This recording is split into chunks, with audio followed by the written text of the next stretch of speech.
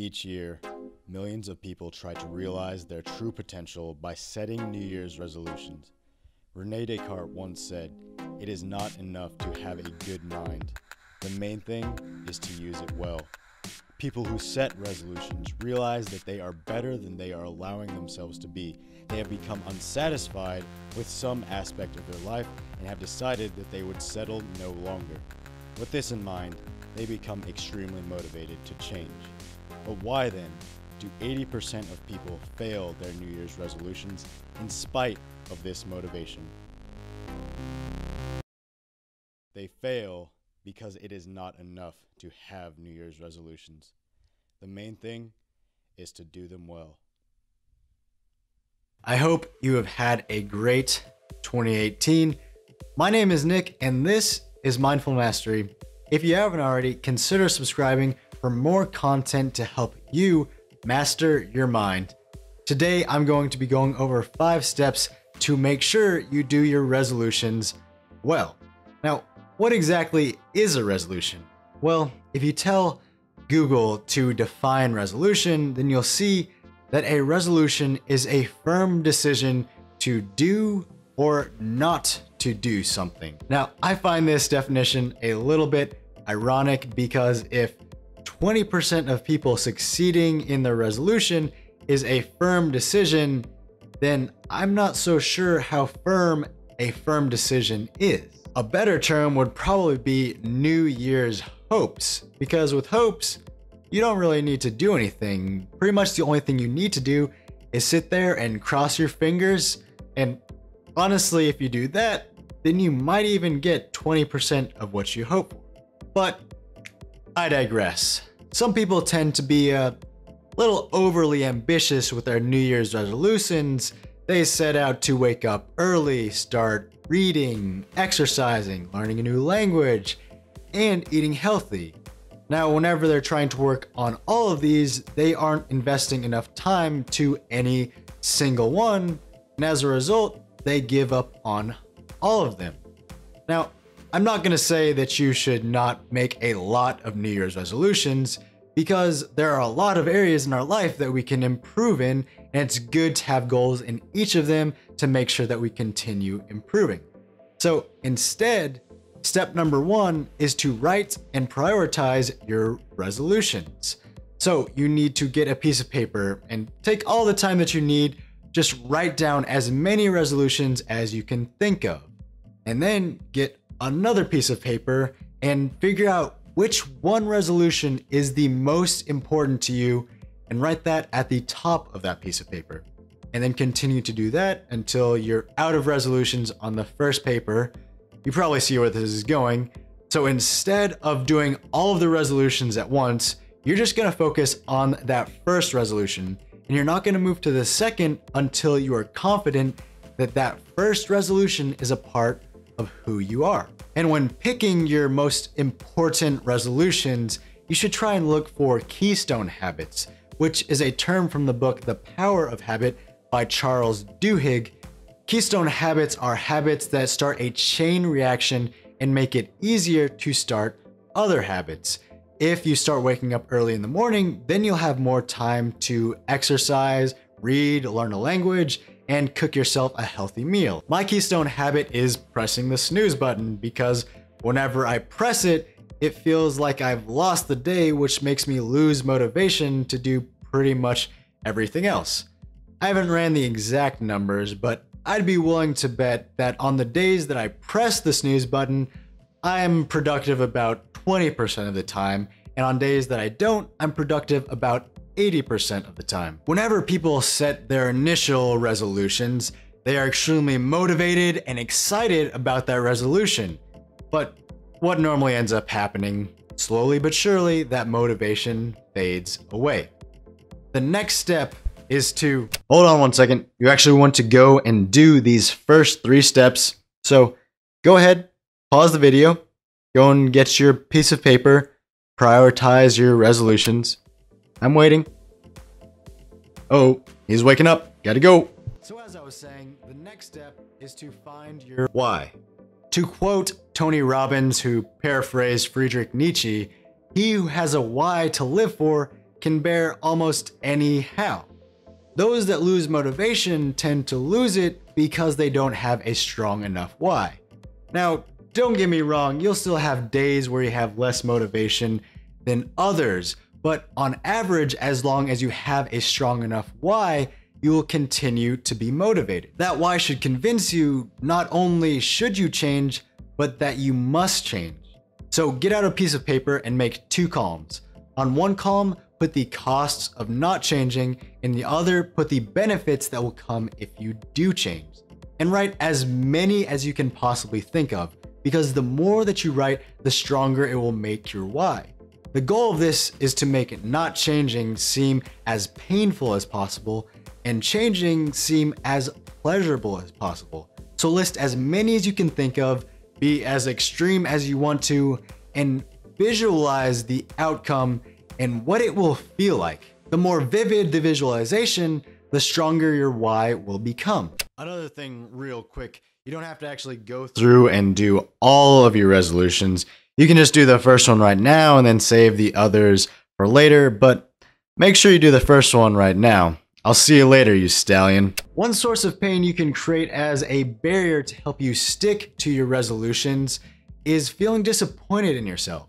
The problem that most people have is that they don't identify with the resolution. So whenever they don't follow it, they aren't really surprised because they weren't going against their expectations. But whenever you identify with the resolution and you don't act in accordance with it, then you'll be extremely disappointed in yourself. If you consider yourself a nice guy and then one day you're upset about something and then end up cursing someone out for accidentally bumping into you, then you'll be extremely disappointed in yourself because you were acting against your expectations. So in order to change your identity, you need to change how you regard your resolution. I mean, think about how most people regard their resolutions. If someone offers them fast food, then they say, "No thanks, I'm trying to eat healthy." But what they should say is, "No thanks, I eat healthy." Now, granted, that one sounds like a little snobby, so let me give you a better example. If someone offers you a cigarette, then you might say, "No, I'm trying to quit." But what you should say is, "I'm not a smoker." And this might seem like small changes, and they are small changes, but the more you tell yourself that you're not a smoker, the more you'll begin to believe it. The next problem people tend to have is that they set out to make these large changes, but don't give themselves a plan to achieve those changes.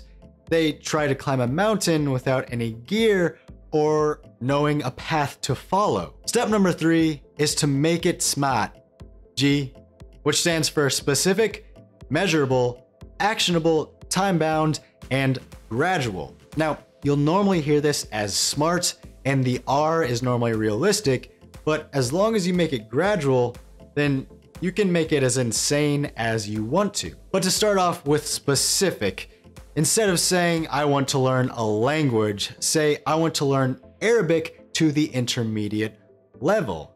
Then to make it measurable, you have to give yourself some reference for when you know you have achieved that result. Now, obviously you want to reach the intermediate level, but you also want to find a test that will tell you when you have reached that level. Then to make it actionable, you'll add that you'll study an hour each and every day. Then to make it time-bound, you'll take the test in June or July, but pick one of the two. Now, with gradual, you have to be a little bit more meticulous because it can be difficult to go from studying no Arabic to studying an hour each and every day. So at first, you should start off with 10 hours a day for the first week, then 20 hours, then 30 hours, and so on until you get to the hour. But Arabic is a pretty complicated language, and there is a lot that goes into reaching the intermediate level. So you want to start off by researching what the intermediate level looks like. And once you figure out what you need to learn, then you need to organize when you're going to learn what. So probably starting off with learning the alphabet, then pronunciation, then conjugation, and vocabulary, and so on. The goal of this is to give yourself milestones to reach because it makes the giant task of learning Arabic seem much more manageable, which can also help you maintain motivation and make your learning much more effective because you aren't bumbling through the language. You also have to remember that at first, and anything, your progress is going to be slow, if it's even noticeable at all. But something that James Clear talks about in his book Atomic Habits is imagine that you are in a room with an ice cube and the temperature is set to 25 degrees. Now, you can turn it up 1 degree and nothing will happen. You can turn it up 6 more degrees and still nothing will happen. But once you reach 33 degrees, slowly but surely, that ice cube will start to melt. Now, your habits will start to melt before 33 degrees, but it can be difficult to notice the progress up until that point. So, step number 4 is to reflect daily on your progress or on ways that you can improve. By reflecting on things that you did well that day or things that you struggled with, you give yourself the ability to look back on where you've came, giving you a better understanding of your progress.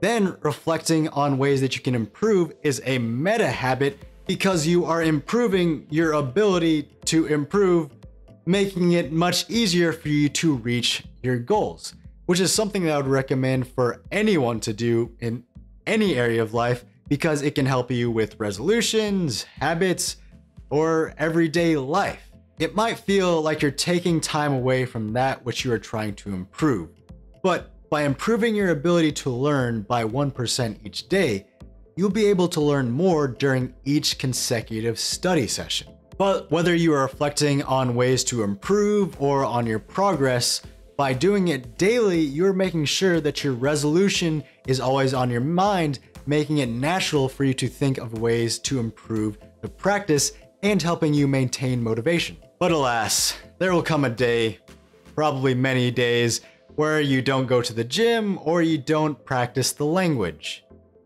What a horrible, uncommitted person you are, huh?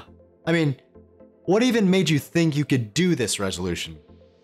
Obviously, I'm kidding. The 5th and final step is to accept your mistakes because you will make them and they will be plenty. But just because you make a mistake doesn't mean you have failed your resolution. A resolution is something that you do over the long run. So just because you miss 1 or 2 days doesn't mean you fail. You only fail when those 1 or 2 days turn into 10 or 20 days. And even then, it's not too late. But this is kind of why I don't like habit trackers that tell you how many days you have done the habit. While it can be very motivational to keep that number up and make sure that it doesn't go down to 0, if in case you do have a bad day and it does go down to 0, it can be extremely disheartening because you became more focused on the number instead of the habit. So you can try habit tracking apps like Habitica or Momentum, but just make sure that you don't get too obsessed with the number because the habit is what really matters. I hope you enjoyed this video. If you did, please give it a like. Have a great day and an even better 2019.